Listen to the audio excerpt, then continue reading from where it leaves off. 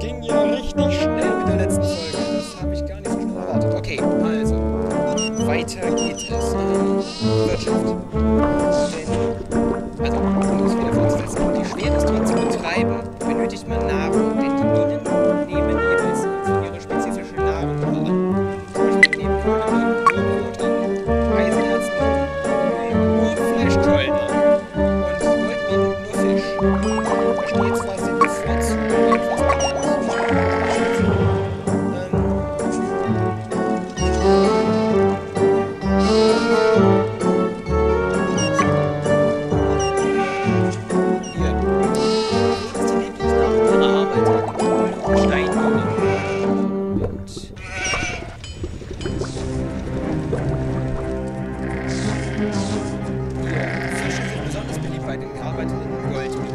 Da steht zwar, sie bevorzugen etwas so, aber in Wahrheit ist es so, die nehmen nur in dieses Zeug. Nur. Nichts anderes. Also dann von allen die jeweilige Nahrung.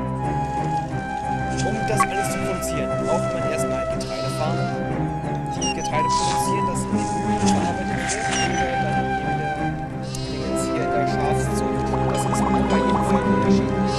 Es gibt dann Gänsezucht, Schweinefarmen, ich weiß es jetzt nicht mehr. Auf jeden Fall fehlt mir von einem Volk jetzt das, was okay, gut. Dann hier in der Mühle das Getreide eben zum Mehl, ist dann in der Bäckerei die Brotverarbeitung zusammen mit Wasser, das aus dem Wasserwerk stammt. Hier in der Schafzucht wird das Getreide zusammen mit dem Wasser aus dem Wasserwerk erwachsen sind, kommen sie zum Metzger. Fische aus dem Meer. Ja, okay. Dann gibt es natürlich noch Wein. Das ist Wein. Agavenfarmen. Und die Wikinger haben Met. Wein. Weißt du, was ich eine Erklärung von meinem Projekt kenne? Ich glaube, es hackt. Mit meiner Erklärung und ganz ehrlich.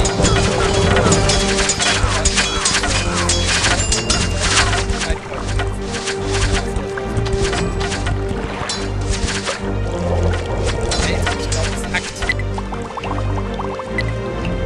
Könnt ihr es wagen, einfach anzugreifen?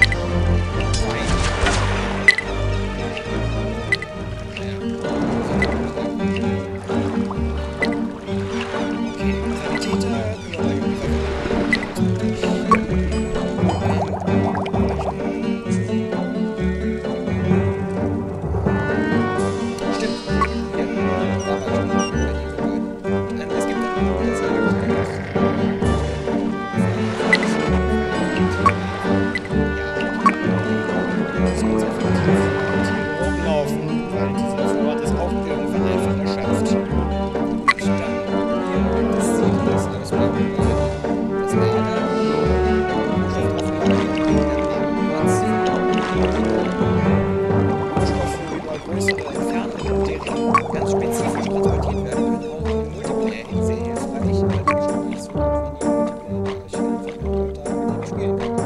Na okay, dann hier noch die Eselszucht, die wird benötigt,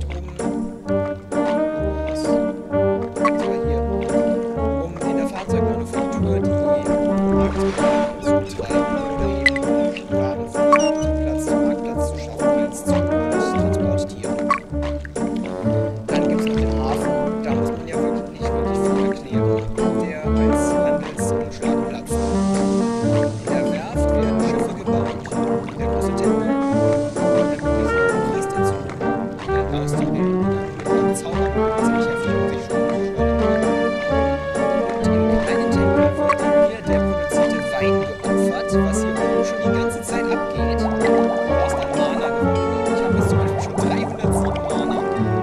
Kann ich schon einige Zauber nicht machen, weil das ist so, für jeden eingesetzten Zauber wird dann eben angezaubert, Annahme von Mana her. Das ist dann schon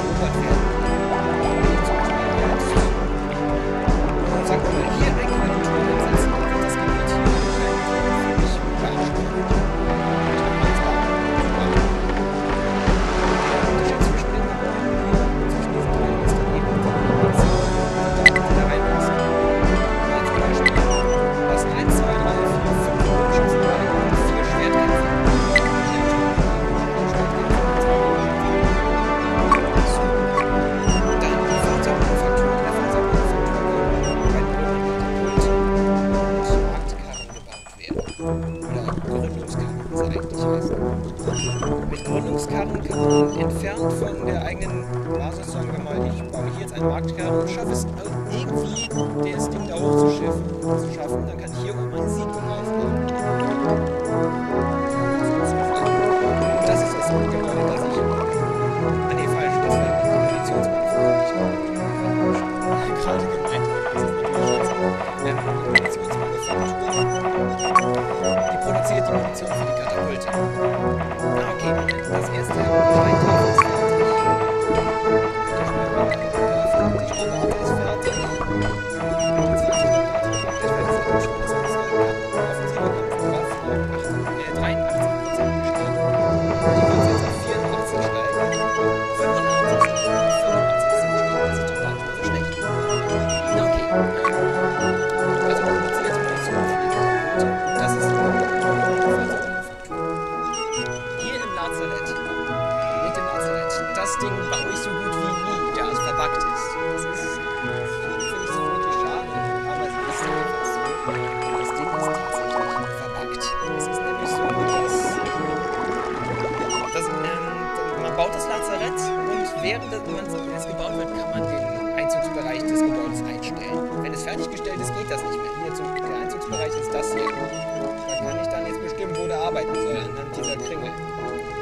Das Lazarett, da kann man das nur einstellen, während es noch gebaut wird. Wenn es dann fertig ist, kann man das nicht mehr einstellen. Und dann muss man die Soldaten, die verrückt sind, in den Einzugsbereich reinstellen. Und jetzt fängt das eigentliche Problem an. Die Soldaten werden dann nämlich gerufen zum Lazarett. Problem ist, der Sanitäter im Lazarett ist so ein fauler Sack, dass der selbst entscheidet, wann er Bock hat, die Soldaten zu heilen. Er kommt also ab und zu mal raus, heilt einen Soldaten und taucht er vielleicht dann wieder auf. Absolut ineffektiv. Soldaten mal heilen, außerhalb des Einsatzbereichs des Lazaretts dann rum und bleiben dort. Verwundet. Scheiße, was? Naja, so ist es dann einfach. Und mit dem Gebäude sind wir jetzt dann, soweit ich weiß, fertig. Ansonsten gibt es nicht viel. Andere Sachen sind während des Spiels dann auch hier. Mittlerweile sind wir sogar noch stärker. Wir haben jetzt Siedler überholt. Den muss auch noch angreifen. Sven haben wir auch mal überholt. Sven ist tot. Gerade eben von 6 auf 1 Soldaten runtergekommen. Nur das Sven wurde besiegt, aber es... Tada! Sven ist tot! Tot! Gut, dann Octavius lebt noch, gerade so mit 50 Jahren. Und wir haben auch jetzt gerade Björn überholt, den Wikinger-Jungen. Wir haben jetzt auch noch einen Abschnitt hier.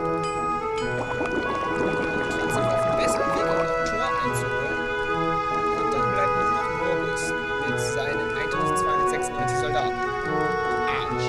Das sind verdammt viele. Aber ich weiß mittlerweile nicht. Okay. Jetzt haben wir schon wieder 10 Minuten gesammelt, ohne wirklich irgendwas zu machen. Tja. Wer kann. Ach ja, und hier unten sehen wir uns, das hier ist jetzt, ich glaube, das ist der Met in Korbflaschen. Und sobald er in unser Gebiet reinkommt, wird er automatisch zu Wein umgewandelt.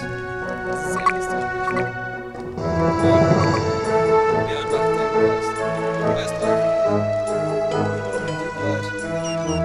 Okay, ich würde mal sagen, da wir jetzt ja einfach mal das machen können, bauen wir doch noch mal ein bisschen Ziel rein. So offensiv weiter steigen und wir eben also richtig eins aufs Maul geben können. Das wird ein bisschen riesen Baustelle.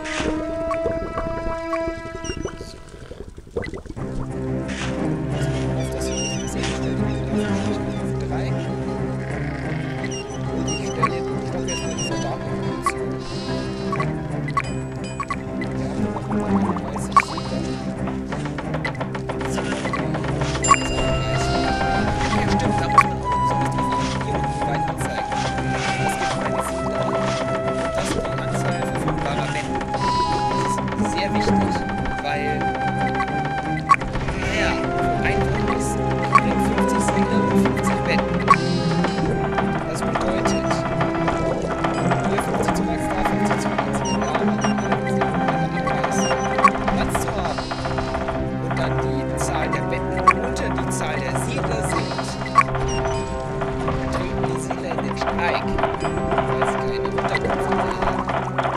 Das ist richtig unangenehm. Ah ja, und hier sehen wir das jetzt auch unter Bürger. Das ist voll besetzt und dann das ist schwerst zu machen. Das ist schon fertig.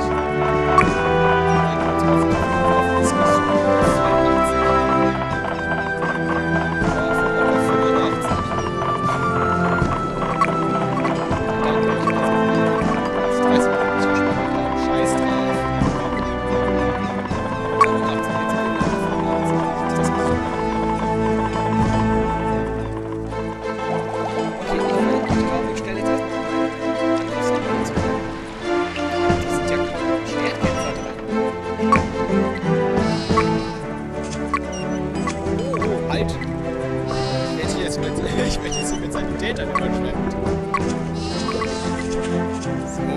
jetzt gibt es erstmal Schwertkämpfe.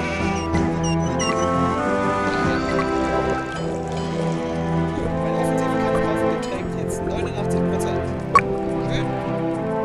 Machen wir doch mal jetzt hier ein paar Zielobjekte.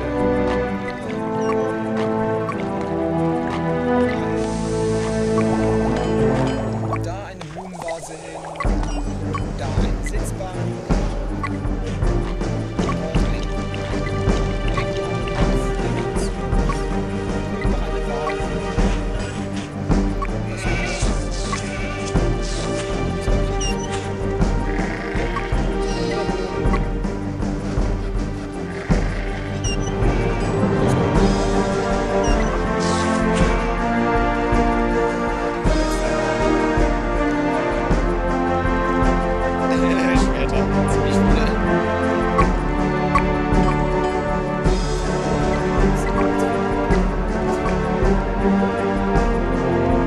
Holzfäller benötigt. Ich weiß nicht. Die zweite Folge ist